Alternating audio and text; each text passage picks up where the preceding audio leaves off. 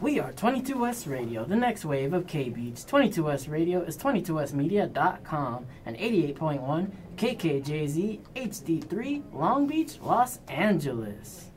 Thank you, ladies and gentlemen, for tuning in to the Golden Spotlight.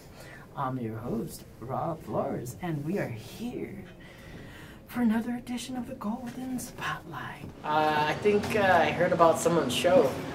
And it's interesting because when I left and I came back, I believe I heard, obviously, Ignite and his brother is becoming very huge, like popular-wise. And I remember, like, I heard, okay, who's Ignite and who's, oh my gosh, I forget. Oh yeah, who's Utao?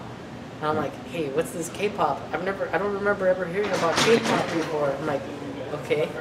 Freestyle rap, this is different. This is new and great exposure to the station. I'm like, wait, are we back? Is it back? Right. Like, let me go ahead and visit then. I'd love to be back.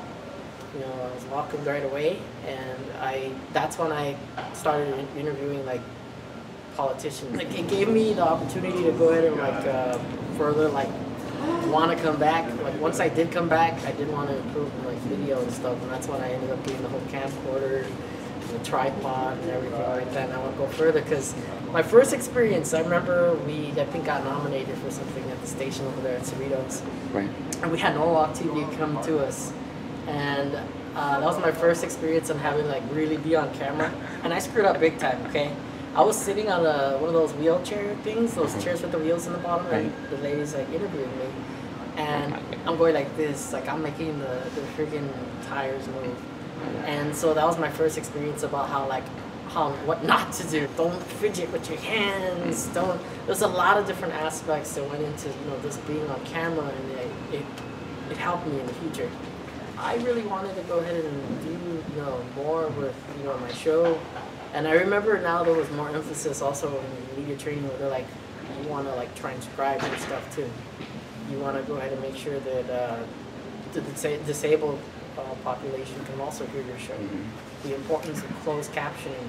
A lot of that stuff, like, we might take for granted and we don't realize how important it is, but that's a whole other, potential audience you can get. And so that really helped me out as far as making sure when you upload a video to YouTube, there's a lot more process to it. And sometimes you just think, oh, just click upload, that's it. But when you go to it and you go to those tabs, there's stuff like, what was the original language? Another option is, has it ever aired on television in the United States? There's a lot of different things that you can click on there, and it helps people like narrow it down and put it into closed captioning and stuff. And in general, learning things like SEO, the importance of tags, a lot of that stuff just to help someone, get their name out there. So once I finally got a smartphone, I realized about, Instagram and stuff like that, so I really incorporated that into my show. And then it was the whole, I think shows need to have their own fan page, because at the end of the day, when you're a show host at college, you, the host, are responsible for promoting yourself. I remember somebody mentioned before, no one knows better how to promote yourself than yourself. And so the whole idea is, think of yourself as a brand and treat it as if your boss found you online, because the whole idea that like those stories where, oh, so-and-so got fired because they posted dumb stuff. Ladies and gentlemen, this concludes this episode of the Golden Spotlight. Until next time, folks.